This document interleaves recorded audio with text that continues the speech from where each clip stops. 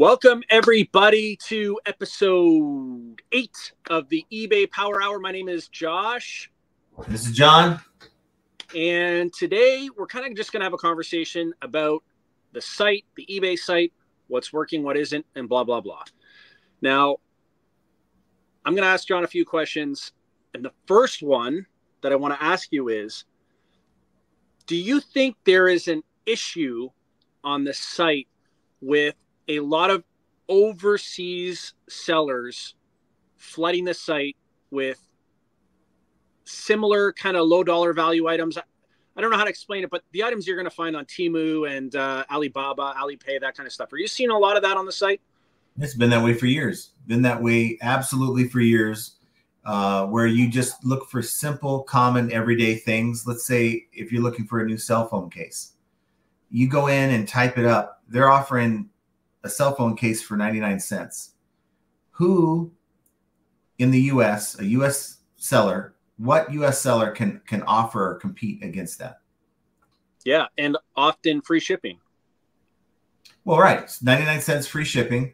Now they give, you know, it may get here 2 to 3 weeks from now, but I think your price sensitive buyers are okay with that. You know, it's like, fine, I can make do without a case for 2 to 3 weeks if it's going to save me $10.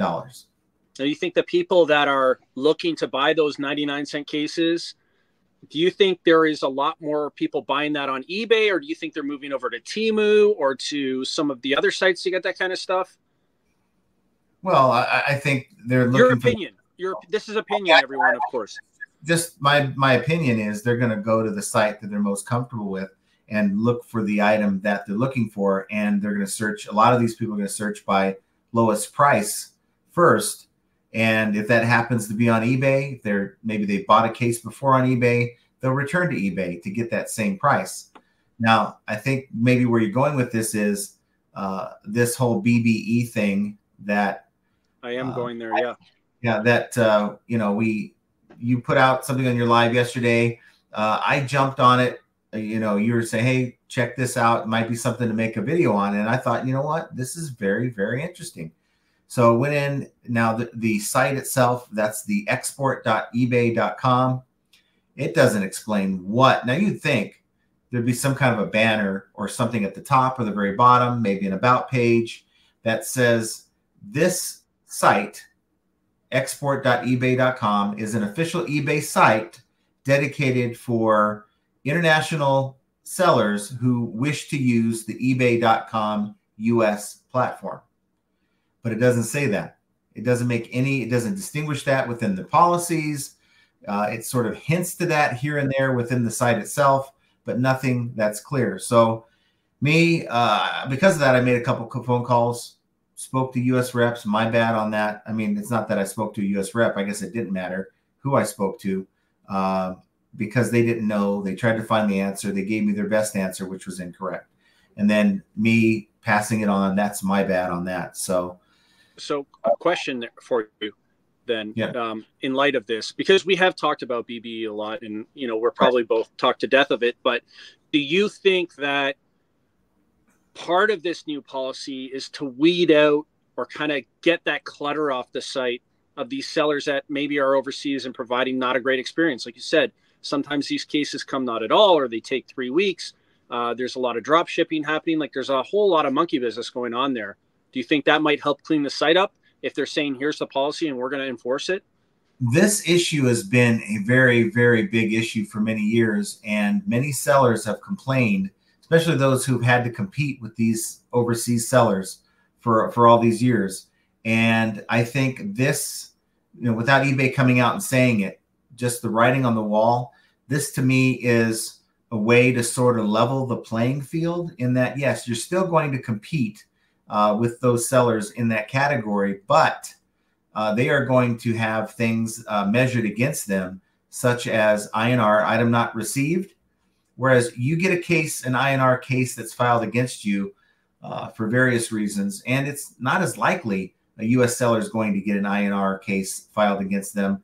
It's more than likely an overseas seller who eBay has said this case is going to arrive in 2 to 3 weeks.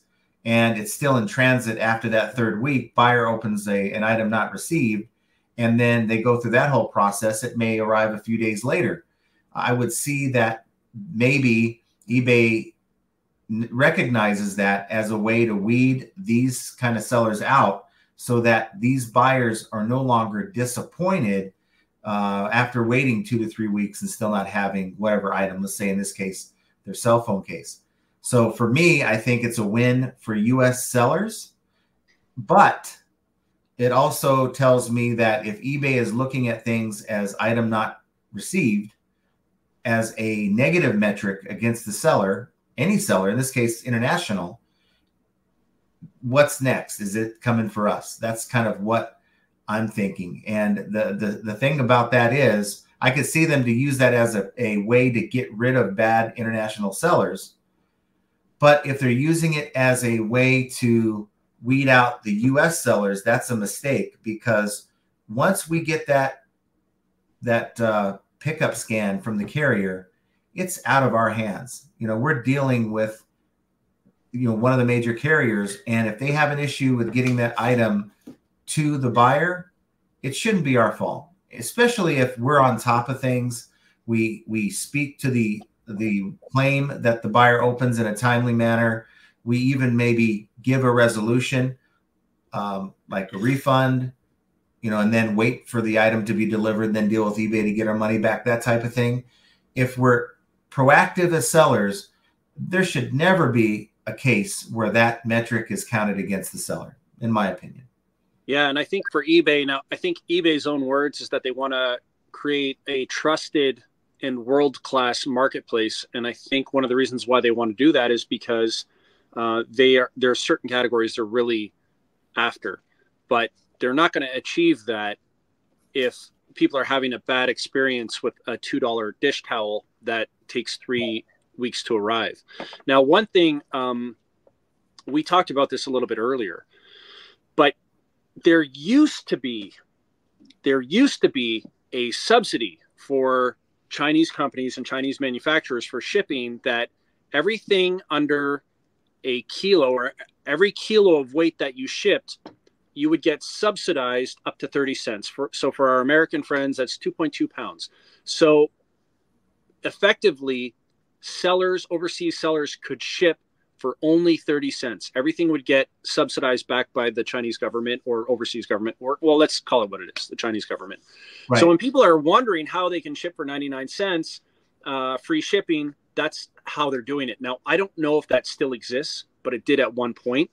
I think the way they're kind of getting around this, a lot of them, is setting up shop in the U.S., but it's still a Chinese corporation operating out of the U.S.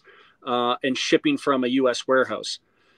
And in that case, I mean, I don't know what my opinion is on that. I think the unfair part of that would be that if there is a shipping subsidy, I don't feel like that's fair to U.S. sellers who don't get that shipping subsidy. Well, it's not fair at all. It's not fair at all. And I'm looking at a site, just random site I pulled up here called Freightos, and it's talking about how it's about $3 for air. The air freight cost from China to the U.S. is about $3 per kilo, and express is $5. I'm looking at the regular post. It doesn't really say. I can imagine it's a lot cheaper than that per kilo on that. But even you can't compete if the seller is paying like 15 to 20 cents to ship this item from China to the United States.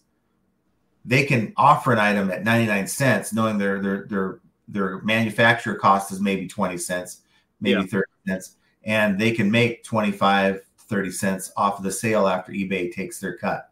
Yeah. So how can you compete with that? They sell thousands upon thousands of this whatever widget, and here you are just trying to sell a case of them, and you can't sell but maybe once a week, and you're only selling it to the buyer who's not really price sensitive. They're more time sensitive, and they can't wait the 2 to 3 weeks.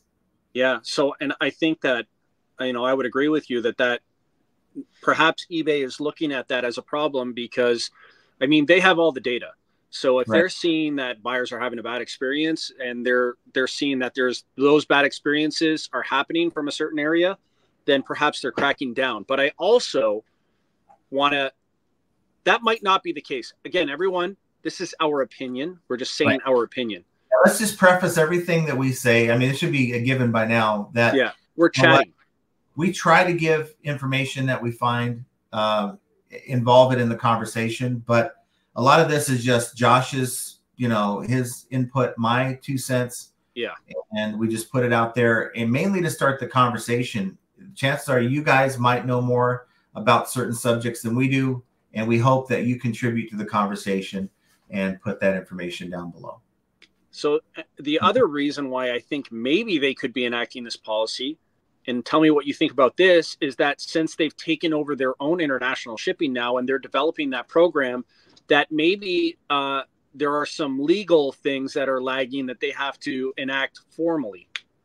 And maybe then that's not this big of a deal, any of it. Maybe it's just something that we don't even have to really give a second thought to. What are your thoughts on that?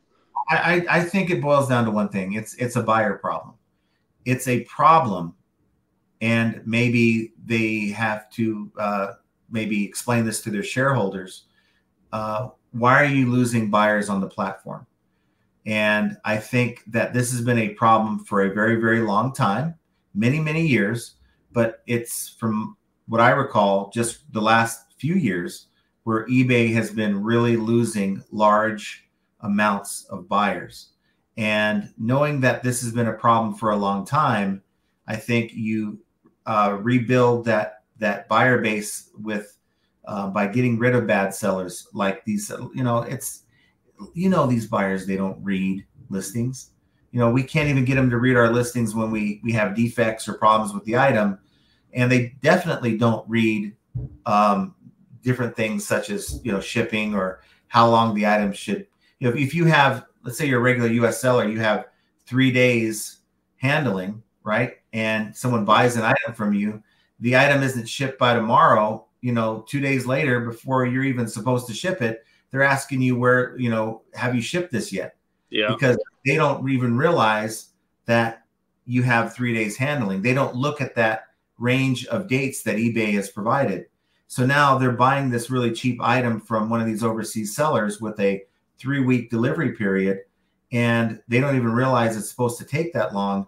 I can see people like that opening up an INR, and it's going, according to the policy, it says it's all INR cases, not just these or those. Every single one is counted against the seller. So I can see eBay using that as a way to really clean up the site of these sellers. And really only the ones that are really on top of their game have a way to maybe to stay on top of it all are going to be the ones left standing to compete against. I think I think it's a buyer problem. I think it's exactly one way they can bring back buyers. And I think it's going to extend eventually over to U.S. sellers. I just believe that, because it's a big problem. I think it's a problem. And if eBay's numbers are being affected by a loss of buyers, you better believe that eBay believes it's a problem. Well, and eBay's got a monumental task on their hands, because they have millions of users at any given time, and they have to police it, but not over police it.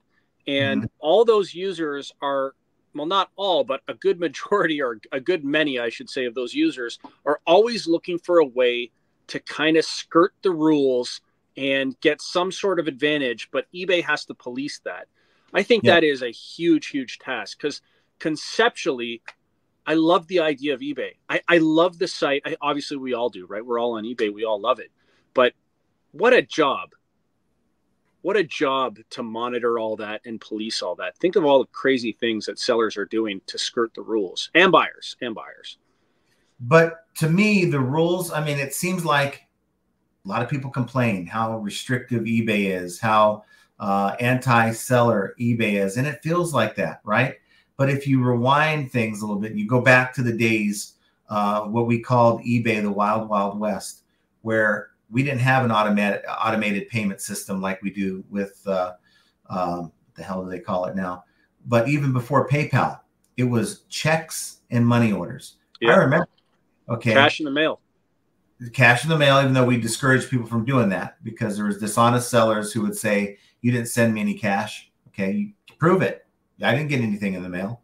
So that's why people sent money orders and checks. I remember getting burned on a $500 money order that was counterfeit, believing that because it was a money order, that it was all good, right? Wasn't waiting for a check to clear. It was a $500 diamond, just a cheap eye clarity, like 1.5 carat diamond. We shipped it out to them. The thing came back as bogus. They hit my account with a fee, and this person never responded again, never to be heard of again, the other side of the country. So what am I going to do? Fly out to whatever state they're in and try to find this person and, you know, serve them small claims? You know, people know what they're doing. That was the wild, wild west back then, right? You had trading. We used to trade. I remember trading on eBay. If I wanted something and they'd say, I'm not selling it, I'm willing to trade it for this. And they would send you that thing, and then you would send them the other thing back. Right. And just imagine how many times people got burned in the wild, wild west with no seller, no buyer protection. And that's why eBay has over the years developed these things, but they continually have to keep going and developing new things because there's still issues on the site. Yeah. And they have to keep that buyer trust. If buyers don't trust the platform they're buying on, they're not going to come back. And I think that not only concerns eBay, but it should concern every seller, every serious seller on the platform. Yeah. And I think the counter to that is, well, not really the counter, but you'll have sellers saying they're restricting me in what I can do a little bit at a time. So it's kind of always like the delicate balance of how do we create a safe site that operates efficiently, that meets buyers with sellers, but also, you know, you don't want to upset the apple cart too much, which I think has happened. And a lot of people feel upset with the platform. Well, let's talk about that, though. What is eBay really restricting? What is eBay currently doing right now that's restricting the average seller on the platform? Now, I'm wondering if the people that are complaining in this way are the ones that are saying, look, I want to be able to sell my items with no returns, and I don't want to have to be forced to accept a return. Now, in my opinion, I think that eBay should allow that, but you're going to be buried well at the bottom of search results because eBay, you got to understand, and you should want this as a seller. You should want the platform to want a good, positive buying experience for every buyer that comes to buy items on the platform, because I would rather that buyer come back a second time and possibly buy my item rather than say, well, forget eBay. I had a bad experience. This guy didn't even want to let me return my item. I'm going to go somewhere else and try that platform to see if I have a better experience, because that's what's going to happen. And they're going to tell about 10 people about the bad experience they had, and they're going to think it's about buying from me next time. And I had nothing to do with that. Yeah. And the alternatives are nipping at the heels of eBay. The alternative platforms, they want eBay's market share, and they're working hard to get it. That's right. It's a battle between Mercari, Poshmark, heck, even Amazon. But I mean, Amazon's in their own little class. I don't think they're as worried about eBay, but eBay is concerned when all these little sites pop up, because every time that happens, that takes away some of their market share. And that may be also where some of these buyers are going quarter over quarter. But I guess my question still stands, and maybe I'll put you back on the hot seat. What are some things that are really restrictive to current sellers on the platform, the people that are complaining? What are some issues? And if you're watching, put it down below. If you are concerned that eBay is so restrictive, they're not allowing you to do some things that you would like to do with your business, what is that they're not allowing you to do, and why do you feel that you should be allowed to do that? Love to know. So for me to answer that, I would say just reading the boards, the community boards over the past couple of years, Some of them would be, for example, holding payments on returns. I think that's a good policy. Not everybody feels that way. Restricting what's allowed on the site. So there's a YouTuber who sold a lot of adult material on the site. It's no longer allowed, and that person is stuck with all that material and all that investment. Again, right. I mean, it's neither here nor there, but there are multiple categories that were kind of like that, so they may feel that that's restrictive. Now, okay. Let me give you one more, and then I'll give it back to you. Okay. Promoted listings is another one where people are feeling now that the site is pay to play, and they can't just put their stuff up and get visibility. I'll throw it back. Okay. So it all boils down, at least the first two examples that you gave, like the holding of payments, for instance, it all boils down to the buyer experience. Okay. I'm willing to bet you if 99% of sellers did everything they're supposed to do, then we wouldn't have a lot of these restrictions that people are complaining about. Unfortunately, it's the bad sellers that cause eBay to create these problems, right? They kind of nip it in the bud to say, okay, you guys can't do this anymore. Or when you start up a new account, we're going to hold your payments until that item shows as delivered. Why do they do that? Because historically, there have been some sellers who will sell a ton of items, which is why they cap you on how many items you can list in the first place, sell a ton of items and maybe collect the money and jump ship and never deliver on those goods. And and then so what? Was eBay going to hit the credit card on file or the bank account on file? Fine. They've already cleared the money out of there. Yeah. So I'm sure these things have happened over and over again, became a problem. Just because you and I haven't heard about these specific cases doesn't mean it never happened. Yeah. And eBay is constantly creating processes to not only protect their bottom line, I'm sure they had to make these buyers whole, but they want to protect the buying experience. Number one, that's their brand. Why would they want a buyer to leave the platform thinking how bad of an experience they had on eBay? That's not good. And they have to protect that brand. So every time they make these restrictions that make you feel as a seller that you're confined to operate within what eBay's telling you to do, whereas if you had your brick and mortar, you can do whatever you want, not accept returns, right? Well, it's done for a reason. And I think we should all appreciate that it's being done so that these buyers will come back and buy from us again. Yeah. And I think too, that now that eBay is moving more towards ads, I think there are a lot of items that used to be on the site that are not necessarily advertiser friendly. So as they get into the Google ads and the Meta ads and everything else with their offsite advertising, Meta, Google, and them might say, look, we have no problem, but there are certain things we don't want advertised through our conduit, like hate stuff that used to be allowed or adult stuff or whatever the case may be. So maybe eBay was like, you know what, we'll cut those categories. Maybe they had some cleaning up to do so that they could get in with those advertisers. I don't know. Well, a lot of it is the payment processors. So there's that Apple Pay was not on board with some of the categories that eBay was offering. And I believe it was the mature audiences also for a little bit of time. I think they came to an agreement about coins.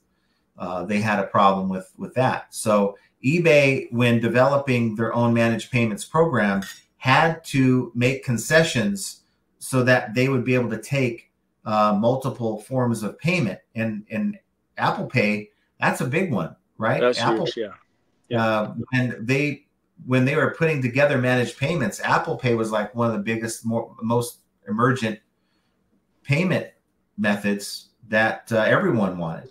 And I don't know how hot it is now. I think I still have it, but I think for many people use it. And eBay wanted on that platform and stay relevant. I mean, you can't just expect to take credit cards and PayPal. You got to be able to open it up to take as many relevant payment methods as possible. And people were upset because it caused them to lose categories that they were selling in. Yeah. And the whole Black Americana thing, I think you have a segment of the buying population that were just complaining. And I have my opinion on that. I think, you know, as far as history is concerned, when you're selling history, okay, you're not creating a new item, right? That's offensive to a particular group of people. You are basically saying this actually happened, or this is the way life was 60 to 100 years ago. And I'm simply selling that piece. Okay, this is an item that people are looking for because they remember that, right? Or it's within their family heritage or whatever. But yet eBay decided, based on a number of complaints, to totally wipe that out. So whether or not you agree with it, this is kind of what happened. And I think that also is sort of directed at the buyer experience. They had just too many complaints from certain people, and they wiped out those categories. And as a business, we should all be thinking, tell us what the rules are, and we will play within our lane. I think there's, I say this all the time, but there's no easy button. Sometimes people try and find a way that's easier or quicker, but I don't know. What do you think? There's no easy button for me. It's a grind. It's a daily grind. It's not simple. Well, that's our fault. As far as YouTubers, that's our fault. If there was not a YouTube channel under the reselling genre, people would find themselves what I call eBay Island and trying to figure it out for themselves. Many would quit. Others would succeed through trial and error after making many, many mistakes. But we show these videos, and a lot of times we don't show the times we fail, or we only show, we edit the hell out of these videos and only show the positive things. Look, I found this item for $5. I sold it for 200, right? Who wouldn't want to do that? And so you get people that think, well, that's easy. I can quit my 9 to 5. I'm making $15 to $20 an hour. I can take $5 and turn it into 200, and I'm good for a couple days worth of work. And then they find it's not as easy or lucrative as what we make it seem like. And here we are. So it's like a pendulum, and it swings one way, and that's all sunshine and roses, which is what I think we had. And then it swings the other way where it's all doom and gloom. And I'm seeing a lot of negativity in the community now, and not a lot of optimism. So do you think that the content that's out there now, because a lot of eBayers who are also content creators are really struggling right now, do you think that might dissuade or dismay people from getting into this and doing this full time? Not really. I think because there's still not enough of these content creators showing the reality of what's going on. So they may say, okay, I only made $100 a day, or I haven't had any sales today. But if they're not sharing, like, hey, I am like literally one bad week away from like being evicted, I mean, if there are any YouTubers out there that have that, which many resellers are in that situation. Many are.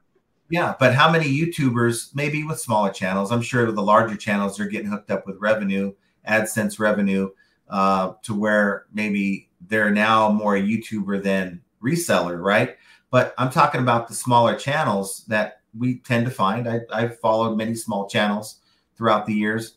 And how many of these smaller channels who aren't getting hooked up with YouTube revenue and are selling stuff that they were successful with years ago, but not so hot now, that are literally one bad month away from disaster? And they're not sharing that with their audience. Of course, I get it. I mean, it's their business. It's not the audience's business. It's not my place to tell any YouTuber what they should be sharing with their audience. But people who are that's why they call us influent. And I can't speak English today. Influencer. They call us influencers. They call us that for a reason, because we influence a lot of new people who make these decisions. I don't want anyone to ever quit their job because they see what I'm doing. I hope that they take the time to really do the business for a solid 6 months to a year. And if they're killing it, then maybe decide to quit their job. But unfortunately, us influencers are the ones that are showing people more good than bad. And because of that, it's misleading a lot of people, I think. Yeah, Because I mean, I'll tell you that it's not as easy as what some make it out to be, but it's also not as hard as what right, some make it out to be. right. But you do go through these periods that are just, I don't know if you feel this way, but it feels like all the odds are stacked against you, and it happens over and over and over. I have a feeling that that occurs with every single business. It doesn't matter the business you start. True. I agree with that. I agree with that. So, and for me, that was the summer. I had a real hard time in the summer, and hopefully now we're kind of getting out of that. But as entrepreneurs, we all have to, once we get through the gates of that, you know, really reflect back and then look at what happened and what could I have done better. And sometimes it's a hard thing to do. Do you find yourself, do you reflect back on decisions you made and you kind of think to yourself, where could I have done this differently? Or that was a great idea, I need to do more of that? All the time. All the time. You take note. This is how you learn. This is how you grow, is by learning from your experiences. So the idea that you're going to get out here and succeed every time because you saw it on YouTube, that's not realistic. In fact, you shouldn't even want that to happen. You should want to fail along the way. There's nothing more rewarding than that feeling of how I screwed up. I bought this whatever lot and I failed, right? It sucks at the time, but guess what? That pain, you're not going to repeat the same mistake again. You're going to be more careful next time. And you're going to remember that pain, that you know, the time that you had to spend to list these items, right? Just so that you break even. Yeah. And that's a learning experience that I think every reseller needs to go through in order to succeed. You have to fail to succeed in life, and eBay is no different. I've had a lot of people reach out to me and say that they doubled back over their inventory. And honestly, with my videos, that was not my intention to have people do the things that I was doing, but they did it. And, you know, they said they got better results, but I more want to focus on, if you were to spend all that time listing 1,000 items, to delist them all, take them all down, rework them all, lot them up, just complete, like, all these things, that's hard to do because you've already invested a lot of time into it. But sometimes those hard decisions are necessary. And I'm not telling anyone to do that, but sometimes things like that have to happen. But again, it's being influenced to do these things like list. I mean, for many years, that was the theme on many channels. How many can you list in a day? How many can you list in a day? Instead of maybe focusing on how many that you listed, how much money did you put in your store? How much value did you add to your store? That should have been the mentality, but we shouldn't have stopped there. As YouTubers, we should have said, look, you have to run you can't just throw items in your aisle and never go through and adjust. You know, you see in a brick and mortar, you have, what is it called? There's a terminology for it where you go in and you straighten everything up. Okay. And if you just left it a mess, with, you know, when the buyer, at the end of the day, the buyers are going through your merchandise and you left every aisle a mess, you'd have a good problem. Housekeeping. Good housekeeping. Right. It's housekeeping, knowing where your inventory is, you know, going through, making sure it's there, making sure eBay hasn't taken the listing down.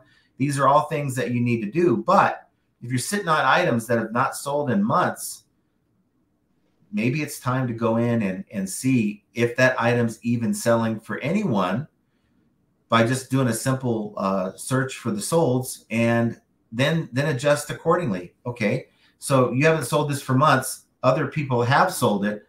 What have they done differently than what you have done?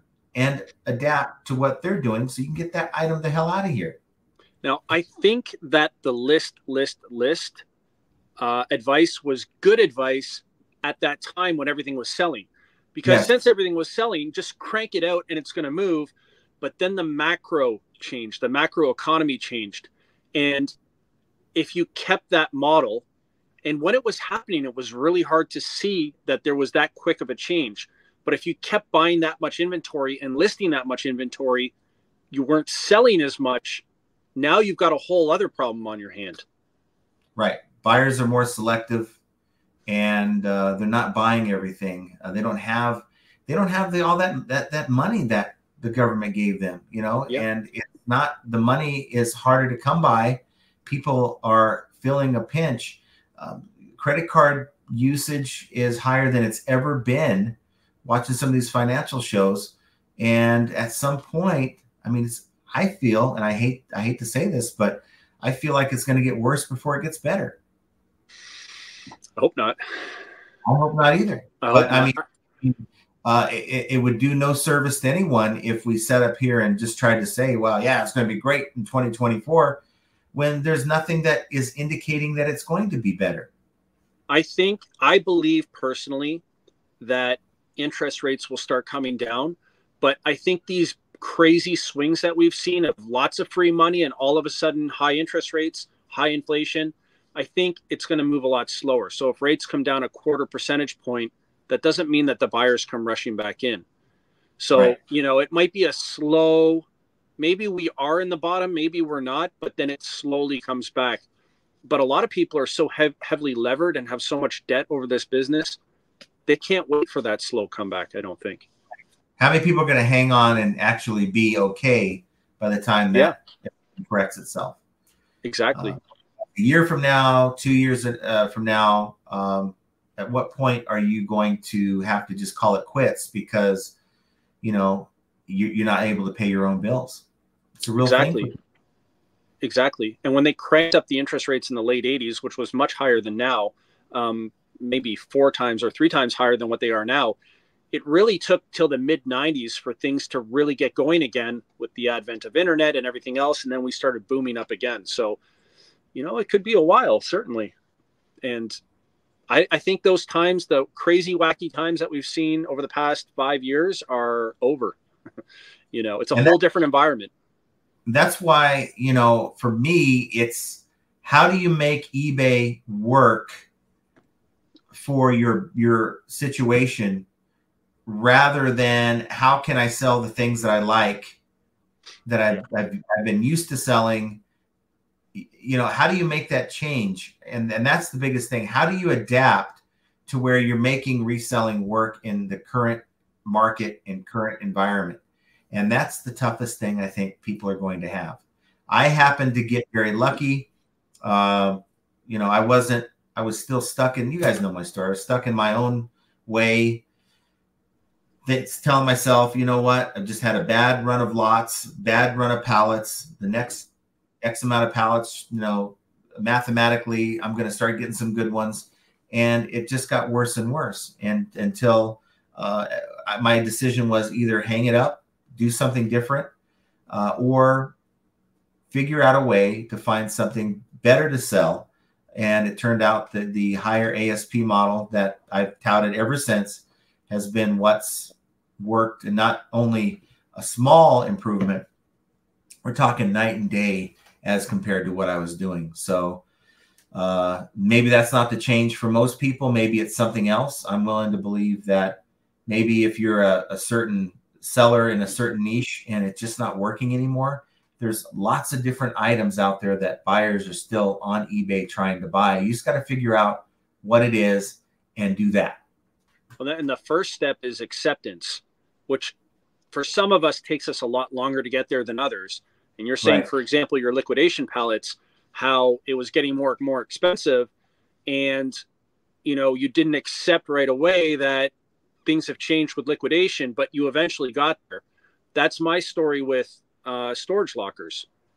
The price went crazy. And even to this day, now I'm not doing storage lockers, but I'm like, maybe one will come up, but they just get more and more expensive. So now am I at the point that I just have to accept that I can't source from storage lockers anymore?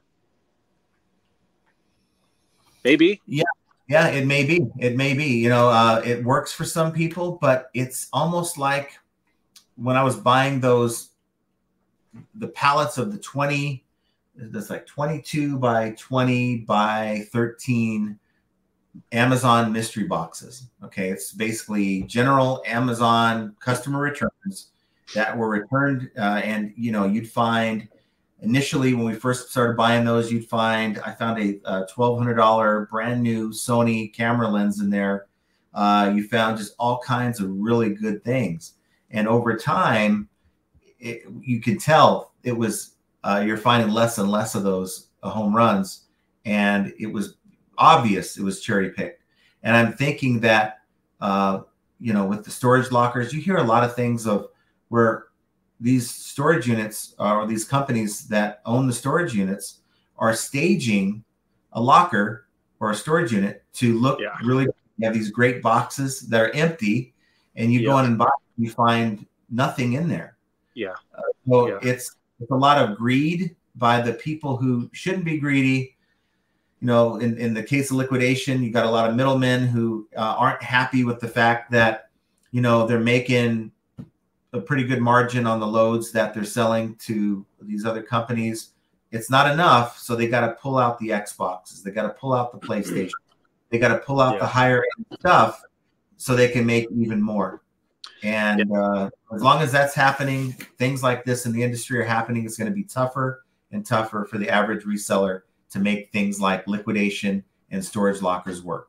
Well, and storage lockers too, a lot of times you're dealing with employees who are maybe making minimum wage, and they're the ones snapping the locks. So if they can pull $1,000 pair of sneakers out of there, or whatever the case may be, the temptation, it's hard not to, because no one would know.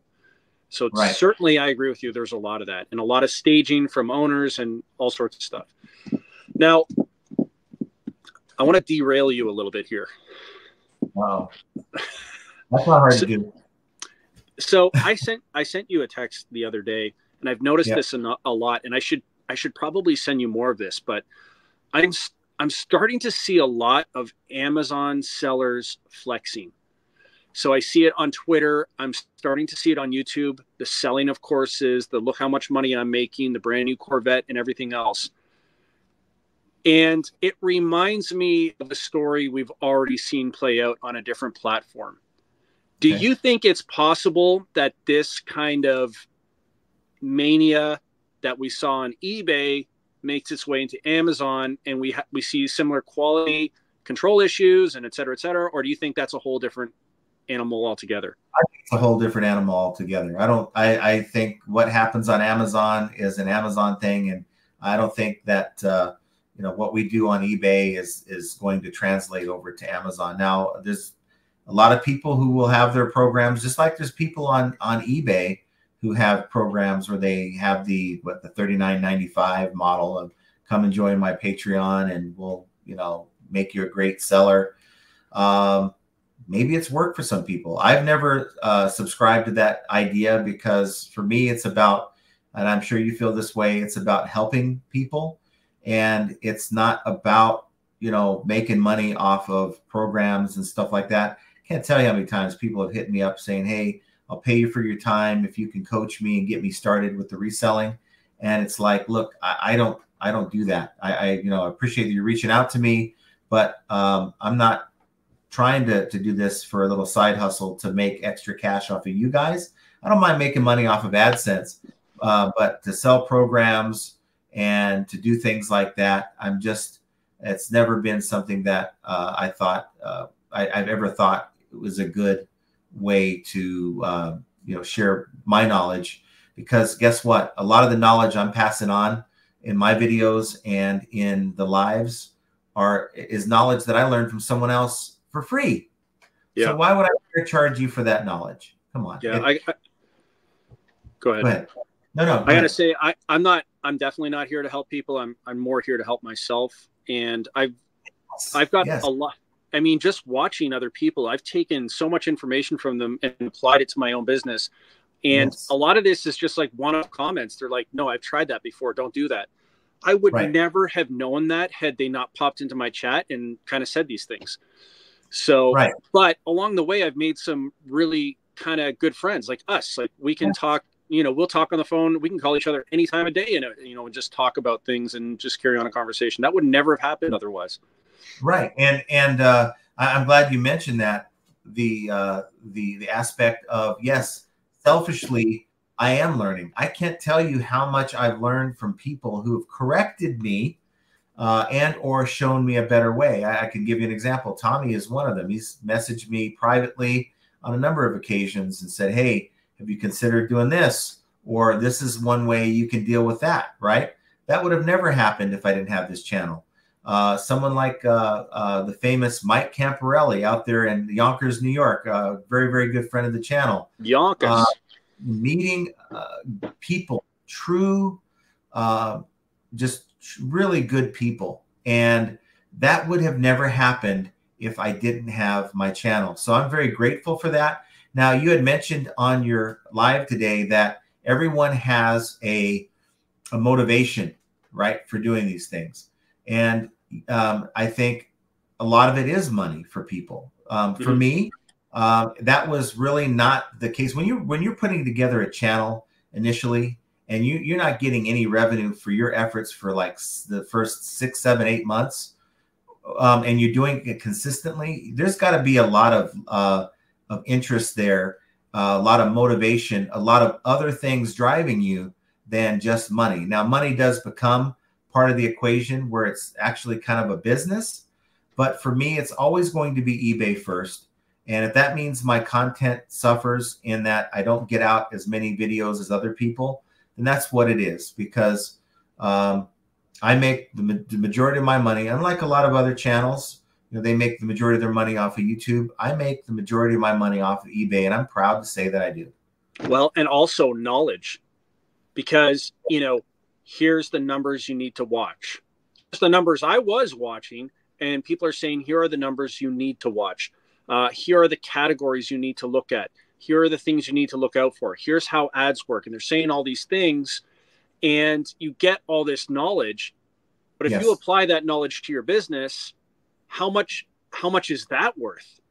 You know, if you get an extra 20% and make an extra $30,000 or $40,000 because you learned all this stuff, right? That's a huge amount of value. And if you can apply that at scale, you know, so that's kind of how I think of it for me. Is I kind of just want to pluck this information and steal it from people, or they can just give it to me or whatever. And that I hope I can apply to my business selfishly. Because I make a lot of mistakes, John. You know, when I talk, you go back to my April and May videos and you're like, this guy's bound for failure, honestly.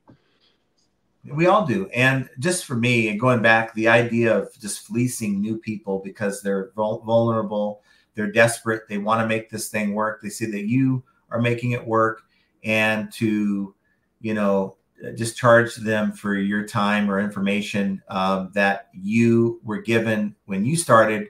It was given to you for free. Well, I don't know. That being said, because there are so many changes on the site right now, and there are a lot, people are looking for answers. Like, why isn't this working? I tried that and that's not working. Why is this happening?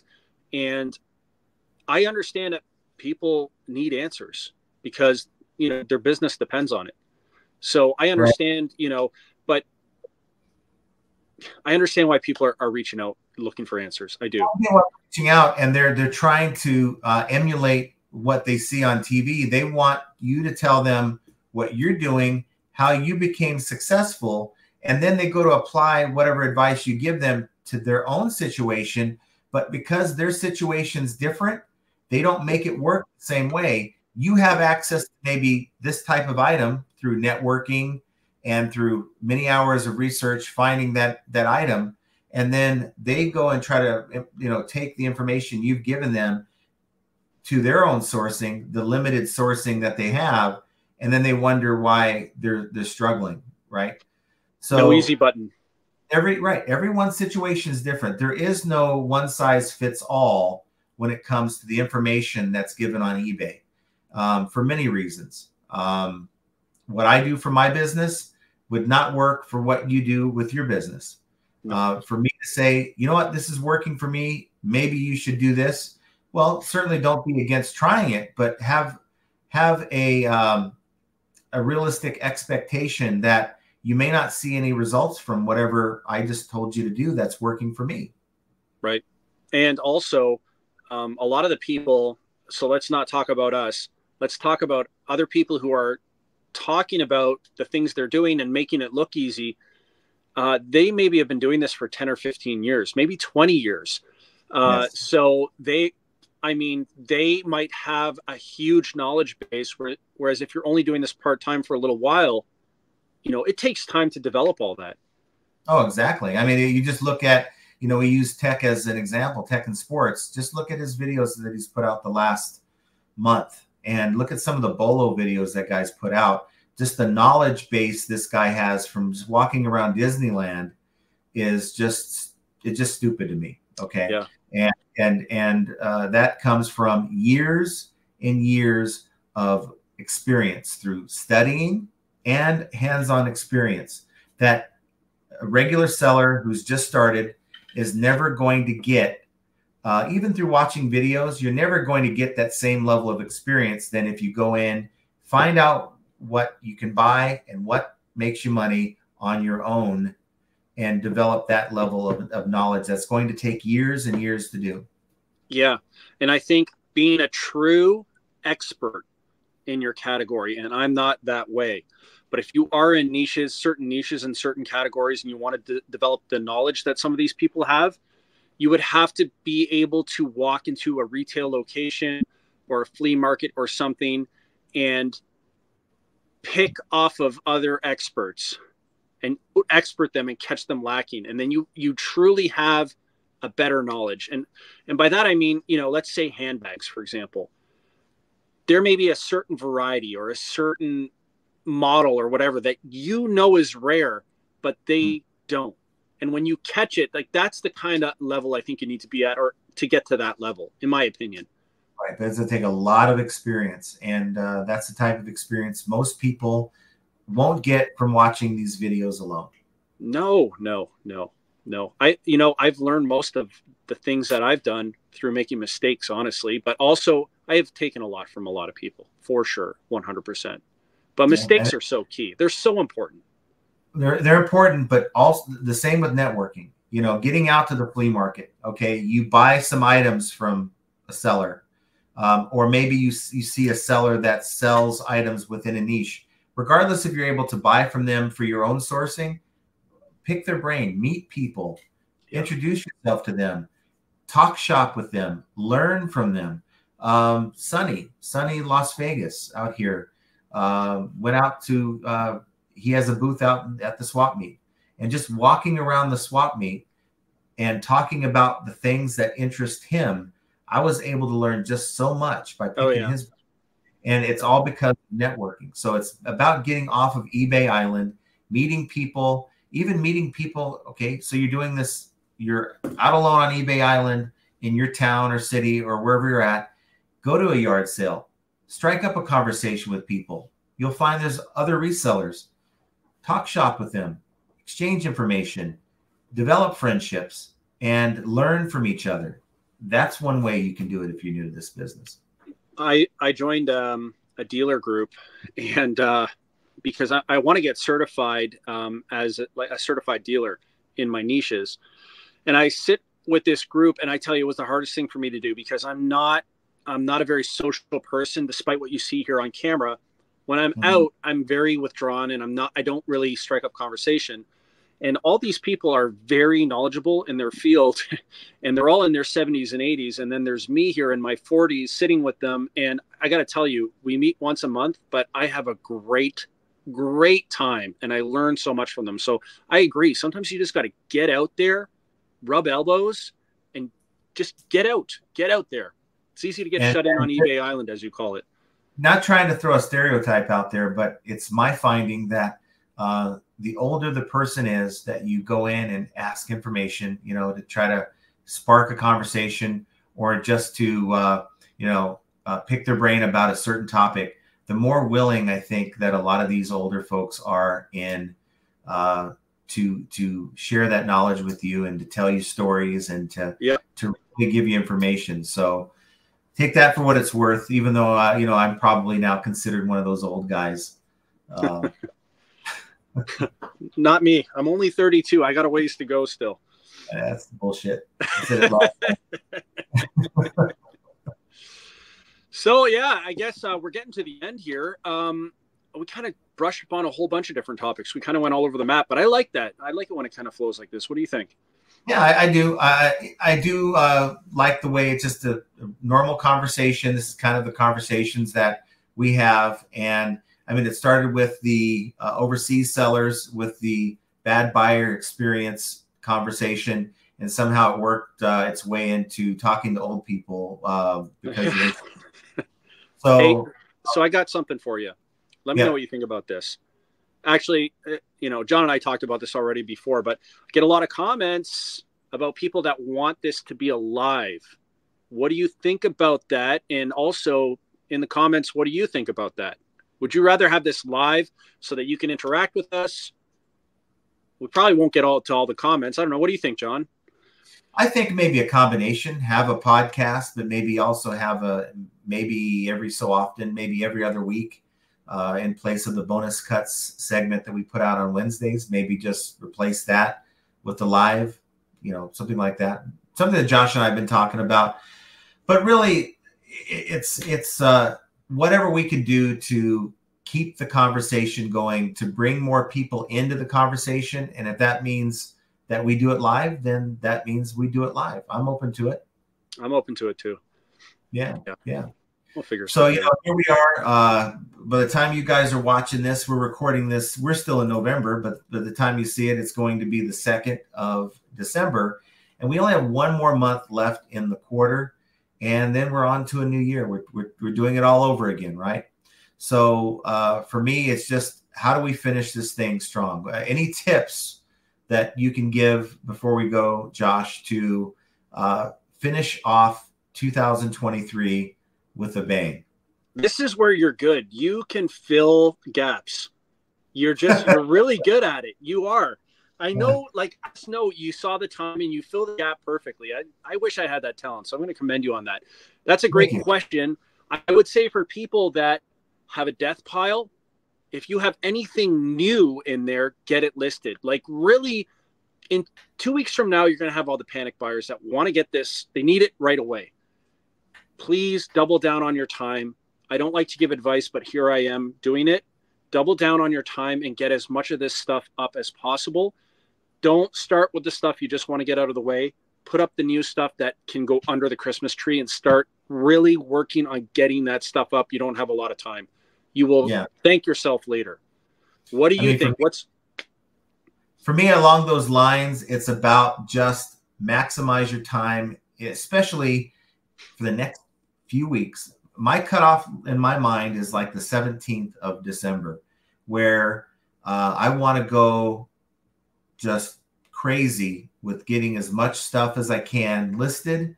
And then once I hit that 17th of December, I'm kind of realizing at that point, well, even the last minute shoppers are pretty much done with buying for the holiday season. And I allow myself to kind of just without taking a break, I slow things down. And I'm still working every day, but not as hard. I allow myself to go visit family for the holidays, the end of the month, but it's only because I'm busting my ass the first 2 to 3 weeks of December to get that extra work done and get as much stuff as I can up so people can buy it, because there's going to be a lot of people that are watching this right now that are going to have stuff in their garage, stuff in their wherever they keep it, not going to get listed, that would have sold had you have taken the extra time to get it listed. So this is the time, guys. We're running out of time. And it doesn't end on the 17th. You might get a little bit of slowdown into Christmas, but then you have people who got money for the holidays that are going to be spending money. You're going to have people who got gift cards. Then we're into tax season, people getting money back from taxes. So, historically, this kind of carries into March, strong sales. So get the stuff up. January has always been a historically good month for me. But what I'm saying is take a moment, take that time, find whatever date that is for you. Take time to just unwind, but get back on it at the beginning of the year. And we're back in work, back to business and getting stuff done. So that's kind of my outlook. And just want to finish off this last month of the year on a strong note. Okay, John, take us away. You've got the talent. Yeah, I've got the talent to fill gaps, but not to take us away. But I want to thank you guys for being the best part of this program. Josh and I get up here, we talk back and forth, Many times, a lot of you don't agree with what we have to say, but that's the beauty of what this podcast is. It's not an echo chamber. We're not eBay fanboys. I can see a lot of people saying that based on this conversation, that John's an eBay fanboy because, you know, he believes that sellers should be held to account. That's really not the case. It's just simply telling you our 2 cents. And if it doesn't align with your 2 cents, that's fine. We can, as adults, have conversations. And I'm thankful for you guys that are watching.